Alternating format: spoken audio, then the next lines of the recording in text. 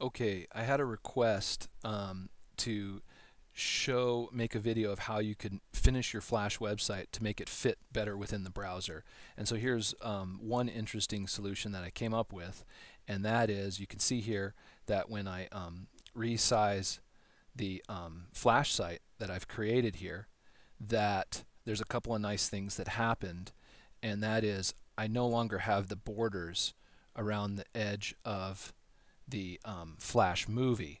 Um, Before, and I'll show you how I did that, I edited the HTML file here, and I basically, I'll comment out what I did here, and I basically, in the body tag of the HTML, you find your body tag, here's a background color, and then you put in margin width equals 0, margin height equals 0, top margin equals 0, and left margin equals 0.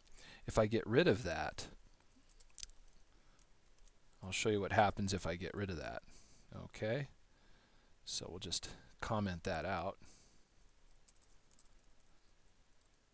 Okay, and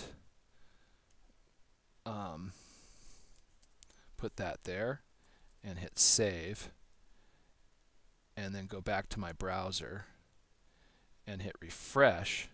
You'll see that now I have this little border that's on the left, at the bottom, and on the right and at the top.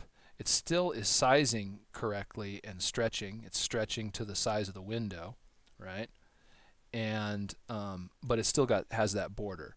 So what you want to do is in your HTML file for your site, and here's my site. I'll just show you really quickly.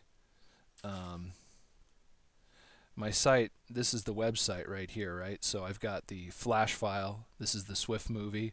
Here's my FLA file, my Flash movie. There's my HTML file. So I'm editing this HTML file, and what I'm doing is putting in inside the body tag, right? I'll take out this comment. Within this body tag, margin width 0, margin height 0. So do that.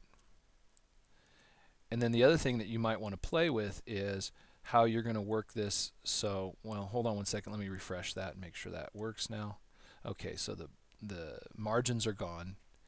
And now the other thing that I did was I played with my settings in my publish settings, file publish settings on my site, and I changed dimensions to percent, from match movie to percent, 100%.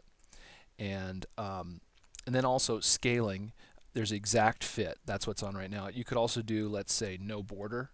If I do that and hit publish, no border, and I refresh, there's no border, but you can see that the dimensions stay the same. So if at a stretched out scale, at a stretched out elongated scale, the top of my site has disappeared. So that didn't work out, right? So the top of my site has disappeared.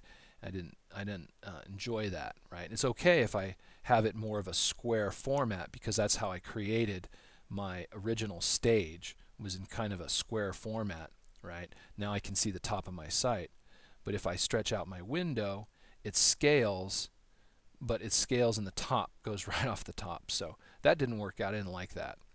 And maybe you could play with it and figure out how to get that not to do that, but I had a problem with that. So what I did was, instead of no border, I went from default down to exact fit. Hit publish. Then refresh my window in Firefox. And now it stretches, and you might like that on your site, you might not. But I like it because now the top of the site is still showing, and so depending on the size of the window, you're going to see all of the content, right? And it's much better that way. And I've got this border here that's back, and the reason the border's back, the gutter, is because when I hit publish, it published a new HTML page without the margin height. So what I need to do is, it says someone changed them. Do you want to reload them? And I'll hit, let's see here. Do you want to reload them? Cancel. What I'll do is I'll save that again, Okay, save that, and now my changes will be reflected. So when I hit publish by accident, I published over my HTML page, and I lost that border, that zeroed border. So anyway, that's a nice way to finish off your site, to have it centered and stretching across the entire browser window using Flash.